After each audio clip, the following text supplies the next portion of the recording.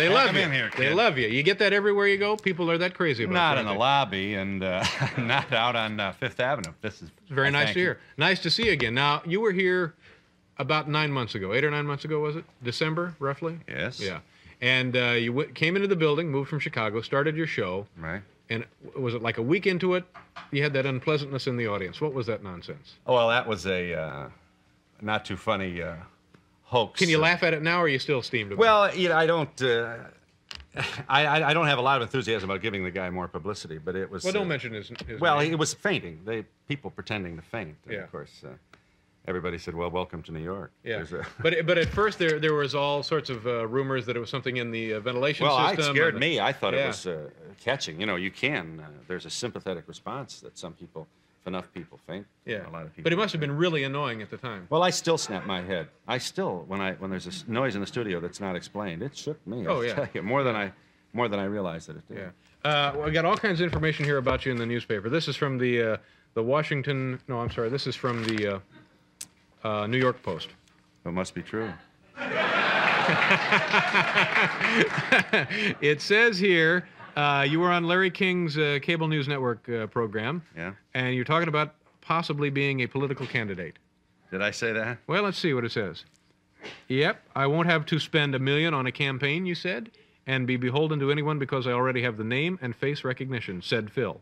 Yeah. I said, wouldn't it be interesting to go to Washington beholden to nobody? Yeah. And it'll make people in Washington chuckle. But I'm very flattered at the thought that somebody might think it be a good idea for me. We should say that that the idea does not get a standing ovation everywhere, and I have no plans to run. But in the back of your mind, before you fall who asleep wouldn't at want to night. be? What young American boy wouldn't want to be in Congress? Yeah. Marla would like to see you run, wouldn't she? Or a young American woman be in Congress? But that does raise an interesting question, because you really have done 19... How many years have you been on the show? 18 years. 18 years of campaigning behind you already, in essence. But I think the kind of show I do brings with it its own baggage. I don't kiss a baby and wave a flag every day, and I think I am telling you the truth when I say I do not consider myself a shoo-in for elective office by any means. So whether that happens, I'd like to get a couple of more bucks in the bank. You know, I got bills to pay. Yeah, that's what you say now, but what about after a couple of drinks? Well, you never know. You know, by the way, I wanted to thank you for having me on your show. I got a lot of response. People said that the people I normally don't hear from, and they thought it was a real nice show, and thank you very much for that. And we reran it, I'll tell you. Yeah, I we appreciate run with that. the winners. You know what I like? The woman at the end, the very last question, after all of these people have been very nice, very pleasant, and inquisitive about things that really didn't make too much difference. One woman said, I have a question. Why are you here?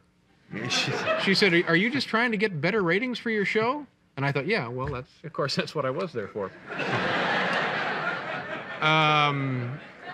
Anyway, thank you very much. You made it a lot of fun. You did well.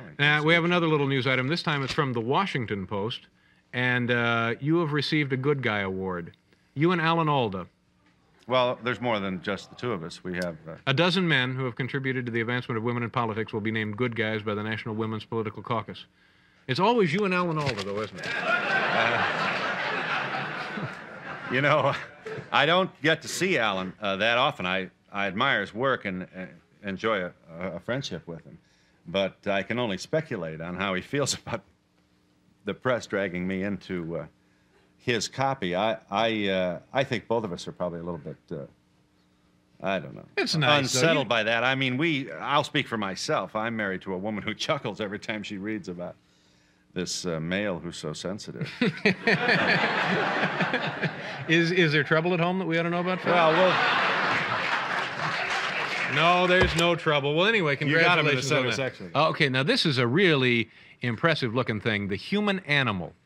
Now, it seems to me you couldn't have covered a broader topic than the human animal. That's true. It's a 3-year project. It's some of the scholarship of more than 50 of the brighter lights in the behavioral sciences community, academicians from all over this country and Europe as well. Why are we behaving this way? That's and what way are we behaving? Badly. I mean, well, listen, we have half the nations of the world at this moment are at war. We can't wait to commit our nation's crown jewels to more military hardware, we seem to be scared to death of each other. We are putting more locks on our doors. Most violence is male. Why is that? No other species kills itself more often, more frequently, and with greater efficiency than we do.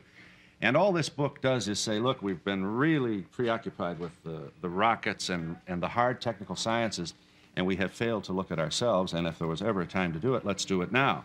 We're not pretending it's all here, but I think what this might do is trigger people to, first of all, there's an awful lot of scholarship out there that is just being ignored. We run full tilt away from this issue. We just don't want to take a look at ourselves, and all this book is saying, you know, it's about our kids' future. It's now, in the nuclear age, is the time to do it. So is there one reason or two reasons that the things are you think worse now than ever before?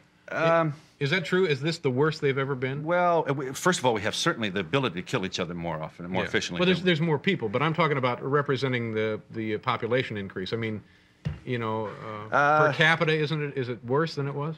I think we have more imaginary lines now. I think we have.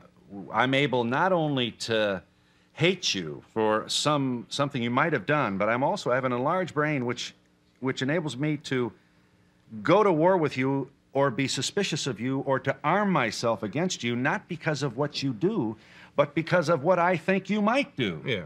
And then I can go even further and imagine that you already did it. We go to war for that reason, not for what the other guy does, but for what we think he's going to do. And Suspicions, paranoia. It's an amazing thing. Yeah, I mean, baboons don't have this problem. I mean, when you and they certainly don't have. Now, what's your point there, Phil? Exactly. Well, my point is, you get extra baggage with an enlarged brain. You get this magnificent, most magnificent natural selection of all the human brain, as far as we know. There is nothing like it. It's majestic. But we also get all these other things. No, for a second, did you cover things like what other animals use tools? As a matter of fact, we do. There are certainly more than a few examples. I think I know of a couple. There's primates use leaves to right. Not very pleasant idea, but to do what? Get insects out of the barks of trees for Oh consumption. yeah, well we do the same thing with dip. Pretty much what we do. Kind of deal. But isn't there a kind of a seabird that also drops shellfish on rocks? Isn't that using a tool? Right, and there's also marine life that actually fires a globule of water. And I've also seen a dog change a tire, but that's a whole different deal. I'm sorry, Phil. That's all right. That's all right. But so now, what does that mean? Does that mean anything? That a dog changes a tire? No. Yeah, I mean, we're talking about things you've learned about other species here. Well, look, we evolved we came up from the ocean floor, and then the desert floor became bipedal, and we had to be a little nervous. I mean, we selected for an arousal mechanism, which I think is especially easily triggered in the males.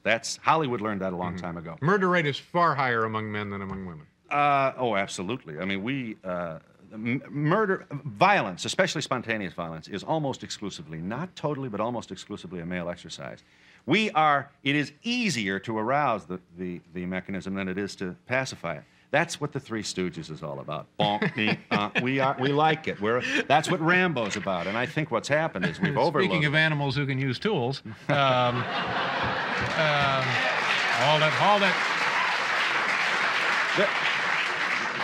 Let me just make the point that all we're saying here is this: the book says a lot about who we are and where we've been, and I think presents it in a way that is not at all a textbook, but a way that I think will encourage, especially young people, to maybe even pursue this as a. Is this an easy read for laymen? I think so. Yeah. I understand it. Yeah. I think obviously we prepared it for an audience that is not a graduate school on the at market? Harvard. Oh yeah. How's it doing? There. It's floating out there pretty good. I could ask you one picture about this question because we were debating this up in the office. Yeah. Now just bear with me. This is an illustration. Freud was his own first patient. He began by analyzing a boyhood dream of his mother being carried by two bird-headed creatures. You did. Okay. And then we have a photo. This book, by the way, is packed with photos. Now, there we have, this is a depiction of that. Now, look at this. Now, is that Marlowe? Did you do this at your place? Marlo would want me to tell you that it is not, Marlo.